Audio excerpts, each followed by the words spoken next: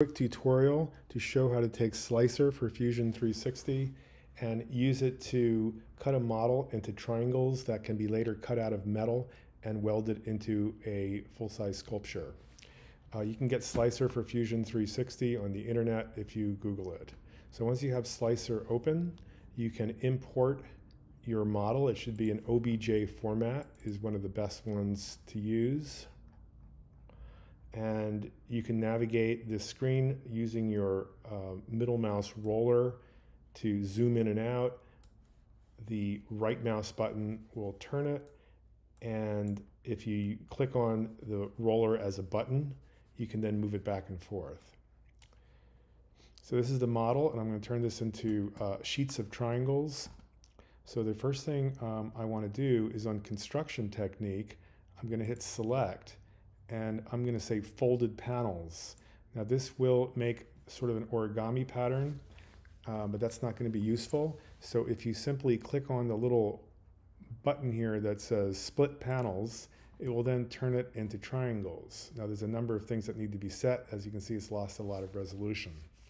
One is that it's trying to create a 4-inch high bear here and put it on 8.5 by 11 sheets of paper, which is not what we want. So the first thing we need to do is set the size of our material that we'll be using to cut, in other words, the metal sheets.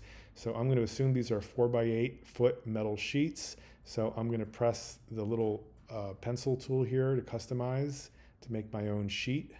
So I click that, this is opened, and I'm going to make a new material here, and I'll name it. I'll leave it unnamed 0 for now. I guess I can change that. My unit is inches, and I'm going to say that it's 48 inches, 4 feet, by 96 inches, 8 feet. Thickness doesn't really matter. Horizontal margin, none of that stuff matters. Here, I just double clicked it. Now I can name it. So I'm going to say 4 by 8 sheet, kind of similar to what I've already got here, and say done. And so now I can use this drop-down menu here to pick my 4 by 8 sheet. Looks like it's still unnamed 0 here. There it is.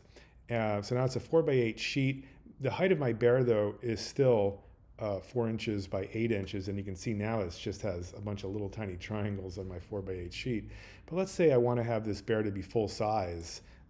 So I'm going to say it's, rather than 4.5 inches, I'm going to say it's 45 inches. That's probably pretty close to the height of a bear who's in this position. So I do that, and now it has more sheets, more triangles. I've still lost resolution though.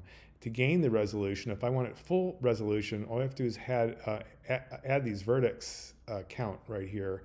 I can put a really high number in it, and it will cut it down to the minimal number that it needs to make the full-size bear in full resolution. So I'm going to put 500 and hit return, and it's going to drop it down to 201, because that's all it actually needs to duplicate every part of the model, because this is actually what the model looks like. And so now you see that it is almost 5 sheets, just has a little bit extra here. And if I wanted to get rid of that extra sheet, I suppose I could make it, I don't know, 190. I still have some extra there. Make it 170. Trying to get rid of that last sheet. It's not really doing it. I'll leave the last sheet. And so that's ready to go. Now all I need to do is get the plans so I can cut this out and get these in the right format. And then I can still use Slicer if I want to see how these look when they're put together. And of course, everything is numbered, and you can see where things get put together. So I'm going to hit the Get Plans button here at the bottom. And so these are the sheets, 5 sheets, everything nice and numbered. My file types that I can use are EPS, PDF, and DXF. Most likely, you'll be using DXF, I would imagine, if you're using a CNC cutter.